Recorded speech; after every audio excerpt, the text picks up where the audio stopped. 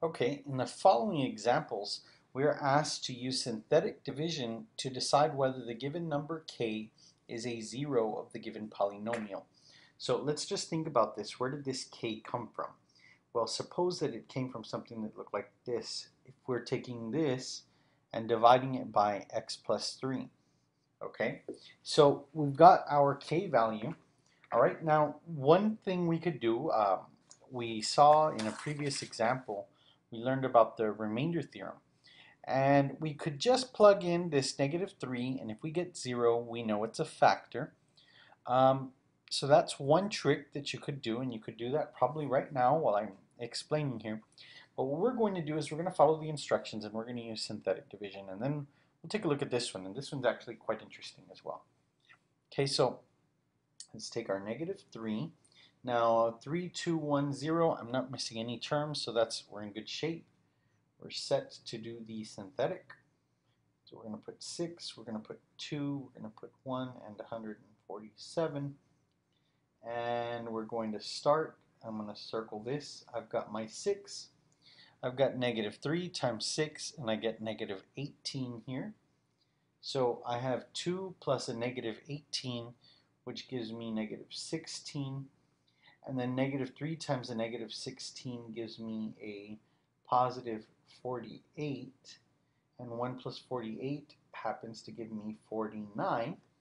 And then I've got a -3 times 49, which is a -147. And 147 plus a -147 happens to be 0. So the remainder here is 0, and we can answer the question, is k a factor? If it's a 0. All right, and the answer is that yes, it is a 0. Okay, it is a 0 because the remainder happens to be 0. All right, so this is a factor. X plus 3 is something that you could factor out of here evenly. Okay, now let's take a look at the very next example. All right, we've got k equals 2/5. Now, we haven't really dealt, I think, with fractions much when we've been doing these in some of the previous examples. But where did this come from? Well, remember that in order to do synthetic division, you have to be dividing by a linear factor.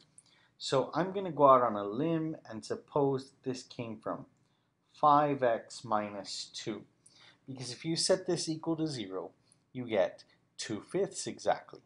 So that's probably where it came from, okay? So let's go ahead and let's write in the 2/5 right here. And we're going to do a synthetic division. Now notice we've got 4, we've got 2, we've got none. We're going to have to fill in zeros for the missing terms. So we've got 5 for the x to the 4th. We don't have an x cubed. We do have an x squared. We don't have a linear term. And then we have the constant -2. I'm going to circle the 5, and I'm going to bring that straight down here.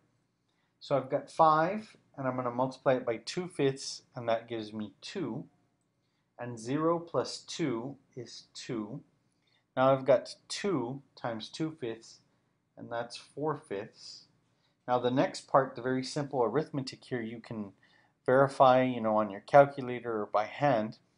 We've got -3 plus 4/5, and we get -11/5. And then -11/5 times 2/5 gives you this -22/25. And when you add these, you're going to get again the -22/25. And then you're going to multiply that by the 2/5. So that gives you -4, or I'm sorry, -44 out of 125. And you're going to take -2 and add the -44 over 125, and you should get something along the lines of, I believe it's 294 out of 125. So this is the remainder. This is the remainder right here. So is this 5x minus 2 a factor? Is it a 0 of the given polynomial? Well, we found out that no, it is not. So remember, if it's going to be a 0 of the polynomial, the remainder should be 0, as it was in this case. This one was some number, and clearly not a 0. of the polynomial.